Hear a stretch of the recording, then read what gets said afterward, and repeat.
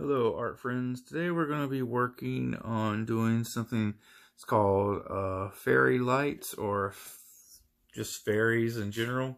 It's real simple, it's real easy.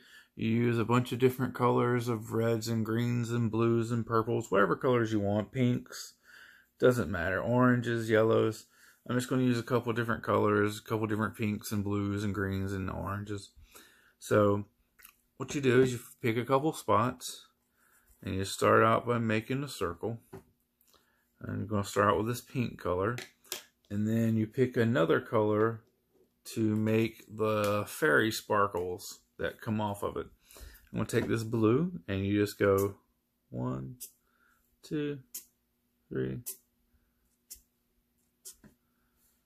And you're just making little lines that come out that are different colors than the center dot. So there's the first one. Like I said, super simple, super easy, fun to do. And then for this one, I'm going to pick this orangey peach color. And I'm going to go with this green. And you just go around in a circle, making these lines. You can add lines in between lines, lines beside lines. Almost looks like fireworks. But they're called fairy sparkles, or like I said, just fairies. So I'm going to pick this other color. It's an orangey color. I'm going to go with this pink.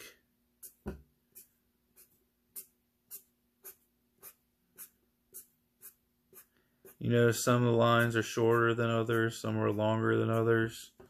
It's whatever you would like to do. I mean, it's completely up to you how you want to do this. You just create the circle and then you pick another color to use with it. And you go in a circle with the lines. You can use any colors that you want. It's just fun.